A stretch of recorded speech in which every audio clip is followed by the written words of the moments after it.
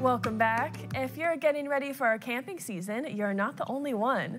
Oregon Parks and Rec saw an almost record high visitation level last year, and it's expected to carry over to this year. In 2023, Oregon Park saw 52.2 million day-use visitors. That's just shy of the 2021 record high of 53 million visitors.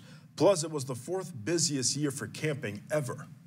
We have seen kind of a sustained higher levels of visitation since the pandemic, and I do think that people are discovering the outdoors and just really enjoying what it has to offer, and we're seeing them continue to come back year over year.